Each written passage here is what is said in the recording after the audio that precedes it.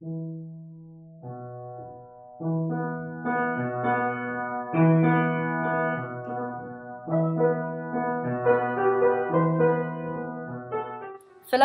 is written in that great book, whichever lies before our eyes, I mean the universe, but we cannot understand it if we do not first learn the language and grasp the symbols in which it is written.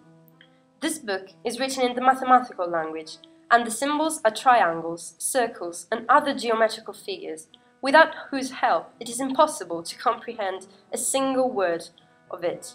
Without these, one wanders in vain through a dark labyrinth.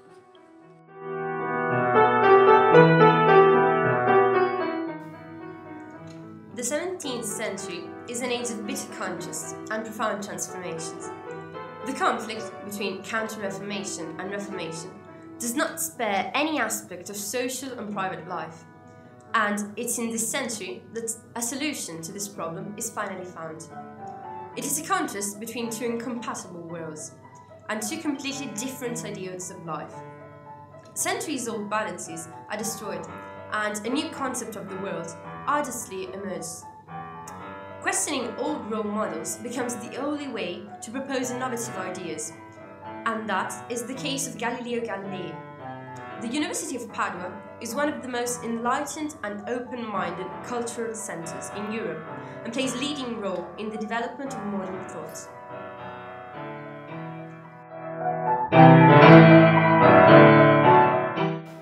Galileo Galilei was born on February 15, 1564 in Pisa in the Duchy of Florence, Italy.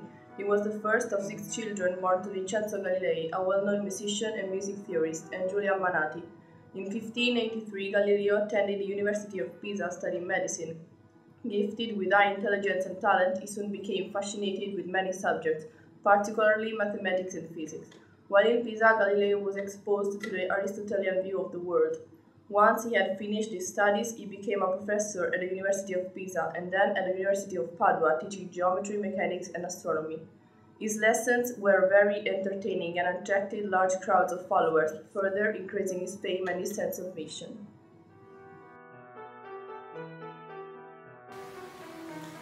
Galileo's ideas not only sparkled a scientific revolution, but they also initiated a large-scale revolution in human thinking. He changed the way we see the world, and more importantly, how we perceive ourselves within it. And yet, long before using the telescope, Galileo had already begun looking at the world from a different perspective. In fact, his astronomical activities began in adolescence. Galileo thought of the cosmos as an immense concept full of philosophy, astronomy, and geometry. He was convinced that the direct observation of the sky would supply the answer for the questions that crowded his mind. He wrote that the thought is the most pleasing ability granted to humankind, and he chose to write in Urgular Latin, a precursor of modern Italian, a language accessible to university professors, researchers, and students alike.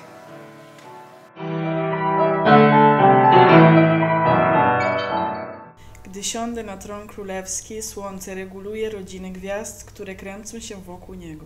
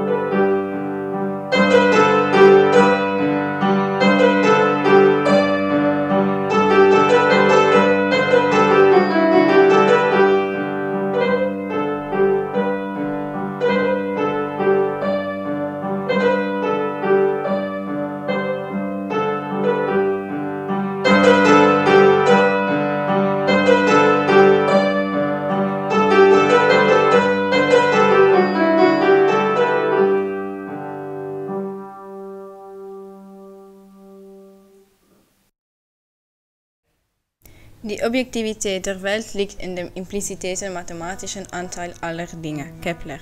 Galileo und Kepler waren beide Kopernikaner. während der Kopernikanischen Revolution hatten sie einen brieflichen Kontakt und Kepler hat Galileis Entdeckungen unterstützt. Sie waren eigentlich aber auch in manchen Aspekten verschieden. Galileo hielt fest an nachweisbaren physikalischen Gesetzen, während Kepler die elliptische Form der planetarischen Bahnen geltend machte. Zwei unterschiedliche Vorstellungen, was von Isaac Newton zusammengefasst wird. Kepler beschrieb die Bewegung der Planeten in 3 Gesetzen.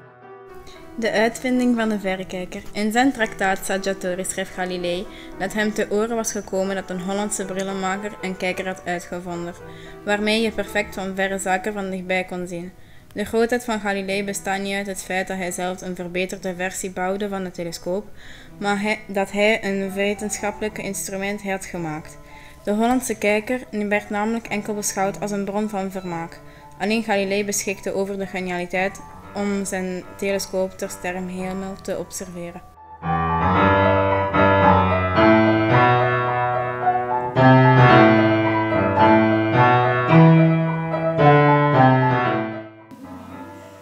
In 1581, while he was studying at the University of Pisa, Galileo began his studies on the pendulum.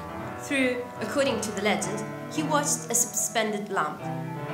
It was not until 1602 that Galileo made his most notable discovery about the pendulum. The period does not depend on the arc of swing, the isochronism. This sparked in Galileo the idea of a pendulum clock.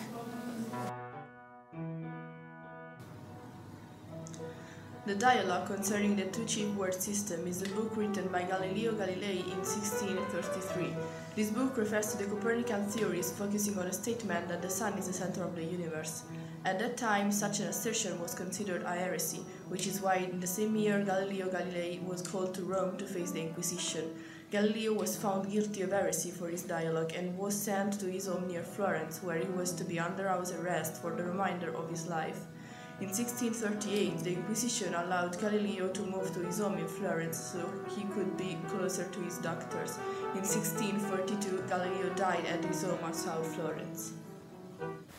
Dialogue concerning the two chief world systems. Second day. I confess that last night I was meditating about yesterday's materials and truly found it to contain some beautiful considerations which are novel and forceful. Still, I am much more impressed by the authority of such great authors, and in particular, you shake your head, Sagredo, like if uttered some absurdity.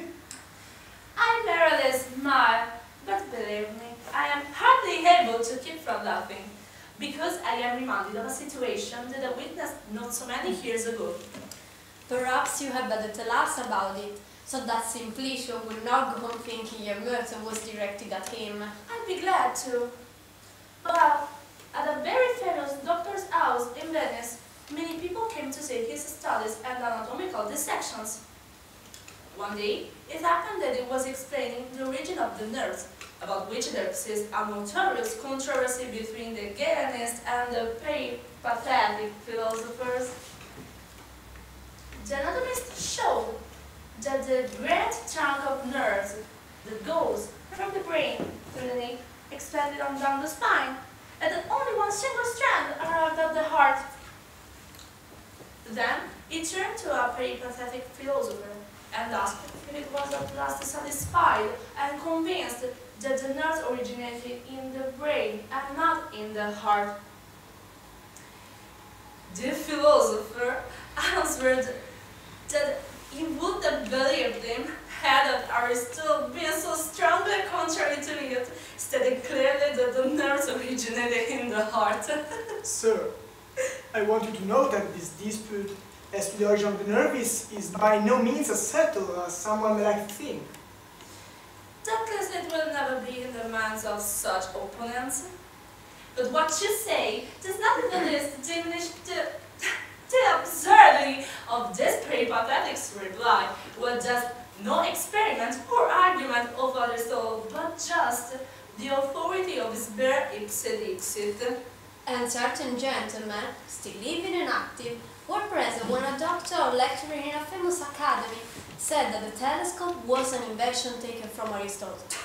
After fetching a text, he found a certain passage where the reason is given why stars in the sky can be seen during daytime from the bottom of a very deep well. At this point, the doctor said, "Here you have the well, which represents the tube, here the gross vapors, from whence the invention of glass lenses is taken, and finally he reached the straightening by rays passing through a diaphanous medium, which is denser and darker."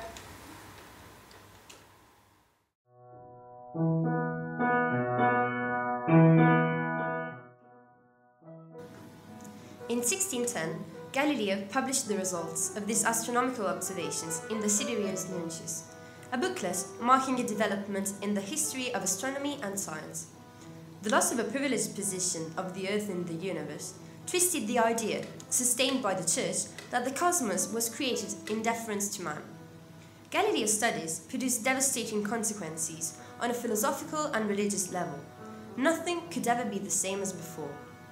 He was certainly aware that the Copernican cosmology was not in accordance with the Church and the Holy Scriptures, which attested to the geocentric conception of the universe.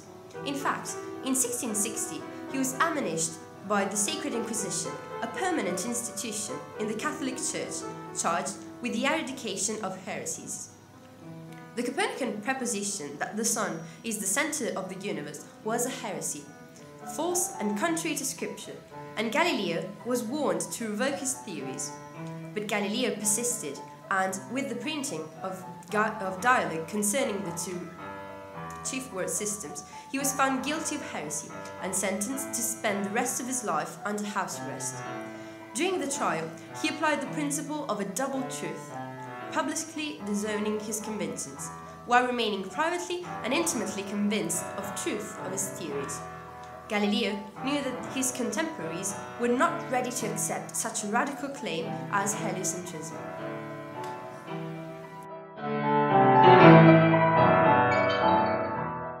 The center of the universe is the Earth, orbited by the Sun. All who think otherwise are heretics. This is it. This is what threatened to bring the pillars of the Church crashing down. This would have turned the fate of all mankind into confusion and doubt. This is an affront to God. It's a book.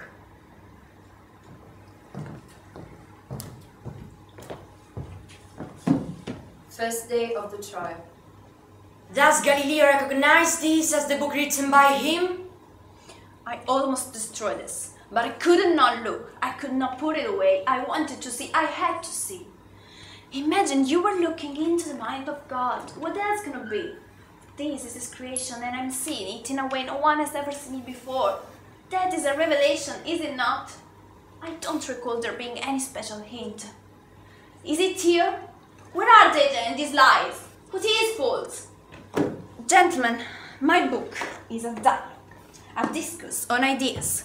But if you wish to deal with texts and substantiations, would you please show me where my mathematics is false? If I am wrong, if all this is wrong, then what you have created is an entire cosmos of deceit. And would you please show me your observations and calculations, the one which prove your version of the universe to be right and mine wrong? Galileo, if you set out to test God's design, you're going in a false and dangerous direction. I must warn you. But, Holy Father, God is no wondrously revealed in nature's actions than He is in the sacraments of the Bible. And if we can show those actions more clearly, do we not show God more clearly? No, Galileo. The universe is a divine medical, not a clockwork toy. And he walks away. He's so angry. And I just want to have the gate. But he won't stop walking, and I can't just escape, can I? So I walk. A 62-year-old old man, barely able to put one foot in front of the other because he is shaking so much.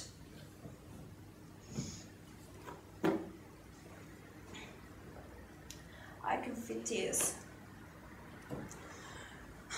real tears on my face. The greatest philosopher in the Catholic world, and its biggest fool.